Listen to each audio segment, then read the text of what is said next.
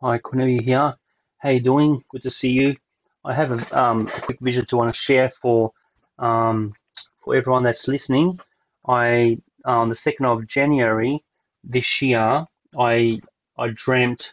It was about a week ago now. I dreamt this dream.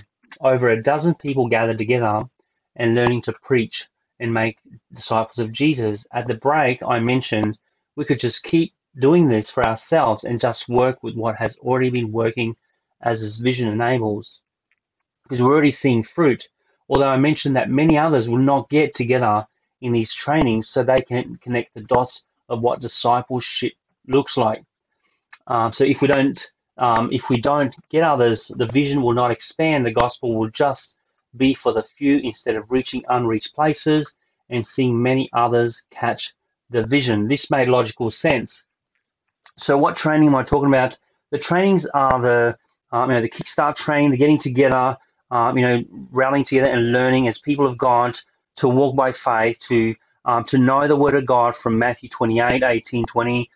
Therefore, I've given you all authority, Jesus said, go in all the nations and make disciples, preaching the word, teaching people to obey this commission, this great commission of going out and preaching the gospel.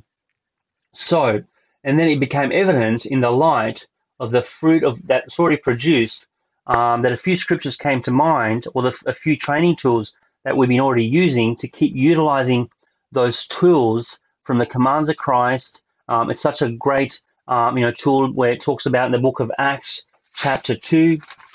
I can read it to you. It says in verse, let me read it, two verses there, mainly I want to focus on in verse 37, where they asking Peter and the apostles, what must we do? And Peter said to them, repent and be baptized, every one of you, in the name of Jesus Christ, for the remission of sins, and you shall receive the gift of the Holy Ghost. This is the key one. For the promise is unto you and to your children and to all that are far off, even as many as the Lord God shall call. Wow.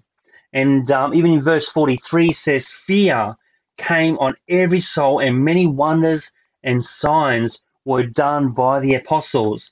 As we see in 2020, a lot of signs and wonders being done, and we've seen miracles of God. We've seen people, really, really taking this job seriously, and reverence fear came upon even myself. And I've learned that the people that are coming in the fold in the kingdom of God, there's got to be ways to disciple these ones. There's got to be a way to mentor one-on-one or family and take time out of our everyday today grinding, throughout the week, and be consistent in walking out with people to know the word of God and to know the vision, to know how to apply the biblical principles.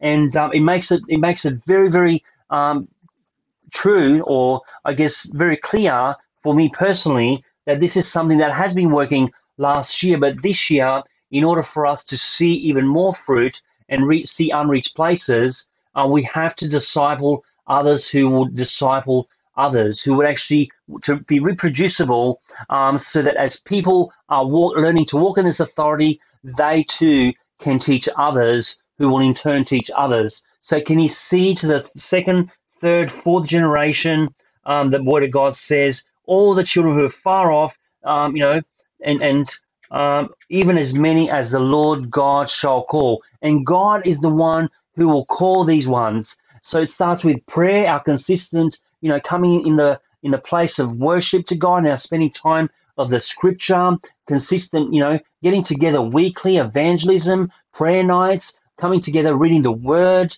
being discovering the Bible as we see leaders step up to facilitate these kind of groups, because this is that all that matters really, amongst all those other things that we're doing. So really, I want to read from the book of Ephesians, chapter 2, 19-22, that the head of the church is Christ. Oh, and this is the other thing I saw in the dream.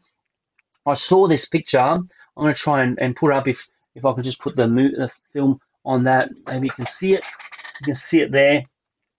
This is what I saw in the dream. It was in the apartment that we were staying. You can see it's a angel, I guess, or a man with wings, but it's got a sword, just under his head, like this.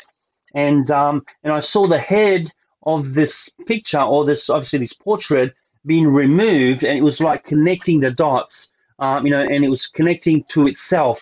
And then I heard in the spirit that God is literally is the head of the church. Christ Jesus is the church, is the Christ, and He's the head, and we we're the ones who where the anointing is, and this connects the puzzle or the dots when we get together in fellowship together, consistently. When Jesus is the head, and we as the many members in the body with unique, diverse giftings and talents and skills, we all can come on board, and every one of us has something to do to do in the kingdom of God. And the kingdom of God is now. There's not sometime in the future, sometime, somewhere, in 10 years, in 20 years, or in when I'm gone. The kingdom of God is now. That's why we're seeing miracles. That's why we're seeing people come to repentance. That's why our heart is growing for the lost, because we have the living God inside of us, the God of heaven. So the kingdom of God is coming in power. So as the church, embodies the kingdom, we see the kingdom, things happening round about us. Jesus said, repent, for the kingdom of God is near, or is at hand. And so Ephesians 2:19 says, here we go. Ephesians chapter 2. I better look it up here. Ephesians 2, Romans, Galatians. Here we go. Ephesians 2, chapter 2, 19, 22. And I'll finish off with this. Now, therefore, you are no more strangers or foreigners, but fellow citizens with the saints in the household of God, and are built upon the foundation of the apostles and prophets, Jesus Christ himself being the chief cornerstone, in whom all the building fitly framed together groweth unto the holy temple of the Lord, in whom you also are builded together for an habitation of God through the Spirit. Praise Jesus. Who would not, take this literally and into your life right now? Even if the world, in the end times now, we're living, rising up against, the sons and daughters of God, as it says in John 16, these things have I spoken unto you, that you should not be offended.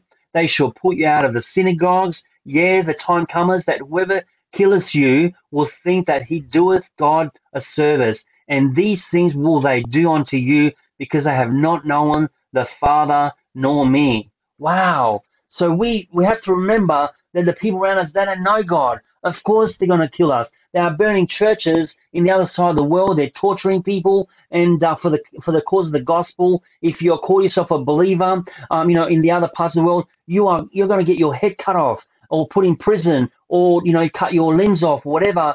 But in this part of the world, they're going to hate you just as much. We might not see a head cut off, whatever, but you are going to come against the enemy that hates you and does not like you. So, my brothers and sisters, fellow citizens of the heavenly calling, let's take this seriously, literally, and let's look outside. Let's let's see things clearly. For the 2021 is an exciting year, and when we're getting close to the Lord in these dark times, the light of Jesus Christ shines brighter, because our lamp is sitting in the middle of the room, not in the corner with something covering it, but it's in the middle, so they can see our good works when we walk in faith and glorify our Father in heaven. Amen. God bless you and God keep you, and I look forward to walking this walk of faith with anybody who wants to come on this journey, because there's a lot of work to be done. Be blessed.